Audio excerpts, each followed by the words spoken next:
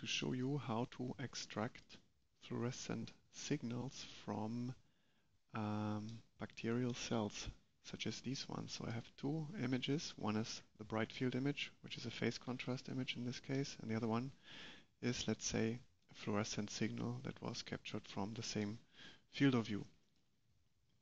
So to extract the signal per cell, we first need to tell the software, which in this case is Fiji or ImageJ, without any additional plugins or anything, so it's straight from the internet, is we need to tell Fiji how to find the individual cells.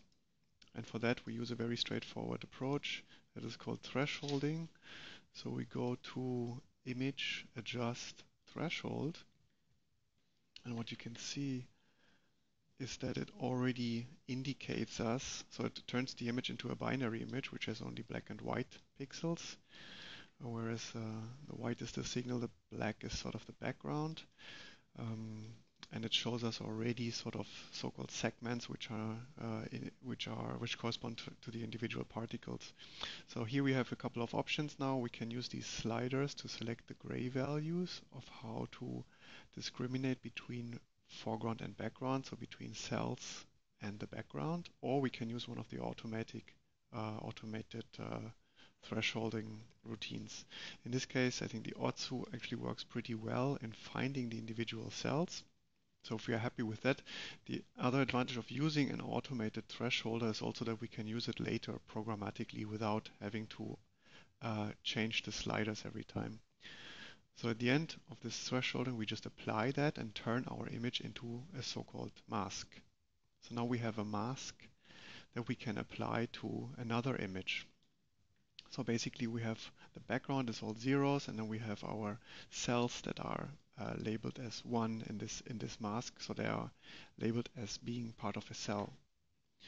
So what we can do now to extract individual cells from that overview of cells is we can use another built-in function of ImageJ that's called the particle analyzer, analyze particles. But before we do that, we tell ImageJ what to measure during this analysis step. So the particle analyzer can actually do quite a lot of things. So it can investigate the area of that particular cell. It can, of course, investigate the pixel values, which is what we want in this case. It can give us already some sorts of statistics, standard deviation, mean and max gray values. It can look at the shape and a couple of other things. The perimeter in our case is also interesting because we want maybe later to filter out very large or very small cells, so that could be interesting.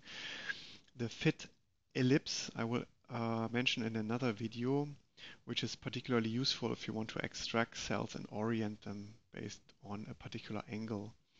In this case, another important feature is that we don't want to measure the density or the pixel values in the mask, of course, because that's going to be 1. It's going to be only once, but we want to apply this mask to another channel, for which we can use this redirect option. In this case, the image is not open, so I open it. I open my channel 1 image, which is here. I go back to the mask, select the set measurements option, and now I can redirect this analyze particles command to my channel 1. So it will extract the particles from the mask, but measure all those parameters on the channel 1 image. Okay, that's fine. So now I can actually start the analyze particles command. It will open another window where here I can choose the circularity as well as the size of the particles that I want to extract. This is something that needs to be adapted a little bit to your particular image, depending on the size of the particles, the pixel size, and all of these things. This will have an effect on the output. What we want to show or to see afterwards are, in this case, the outlines, just to see how the results look like. I choose bare outlines because those won't have any numbers. The numbers usually are on top of the extracted particles, so I choose the outlines in this case. I want to display the results. I want to add the individual ROIs to the Roi Manager. It should exclude all the particles at the edges and include holes. Also, we click OK, and here's what we get. We get our individual segmented bacteria. On the mask, we can see that they all have numbers. We can zoom in, so that each individual cell now is a particle, so it's extracted individually. Each ROI is added to the Roi Manager, which is over here. So we can go into our image. Here we cannot see it probably, but we can go to our fluorescence image and just check. And here you can see that each individual cell will have is going to be segmented and can now be analyzed individually.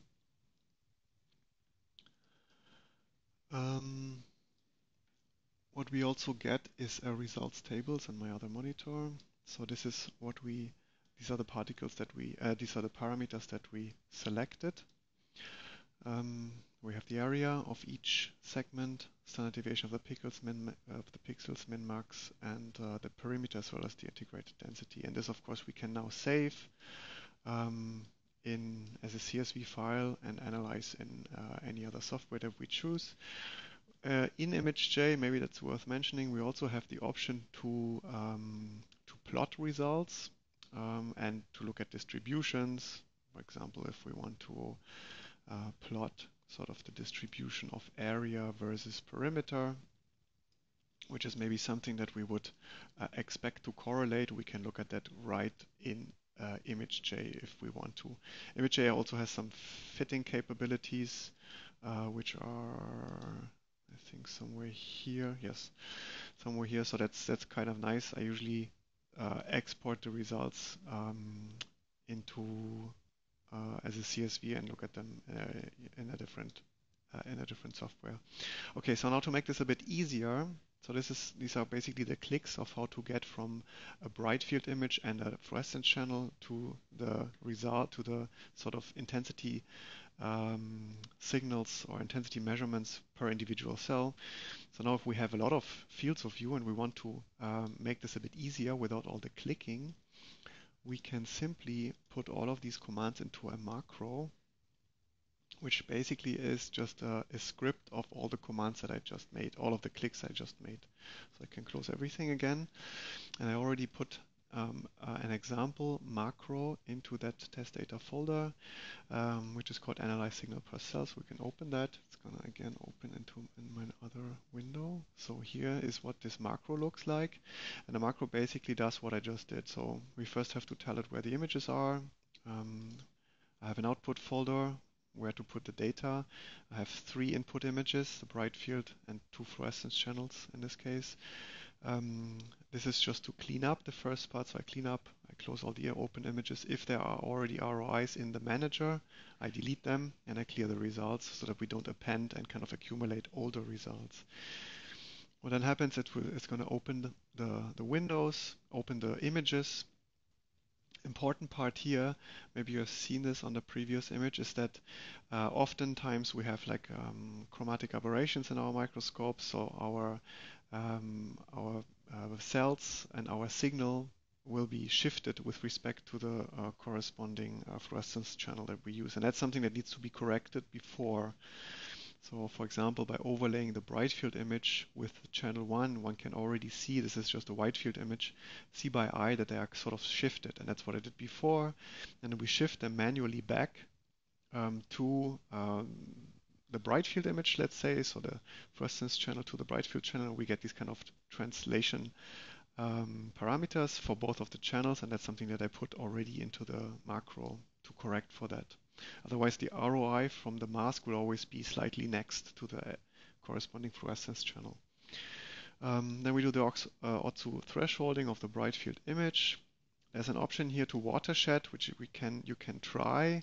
So it is the watershed filter is in process binary watershed, and this is gonna cut clumped cells. It will also cut cells that are not clumped actually, so it's sort of a trade-off. So it's something that needs to be tested. And then at the end, it does basically both of these analyze particles commands, referring either to channel 1 in the first case or referring to channel 2 in the second case, and then it saves both of these results tables and at the end closes everything. So we can look at our output folder, maybe in parallel. So here's the test data. We can look at our output folder, which is this one. I just maybe remove everything from here so that we can see what actually happens. And we run this macro.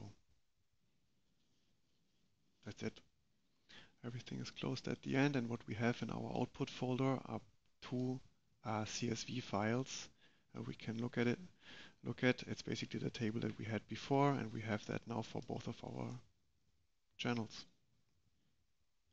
And we are done with one click. Of course, we can put this into a loop and analyze a bunch of images all at the same time.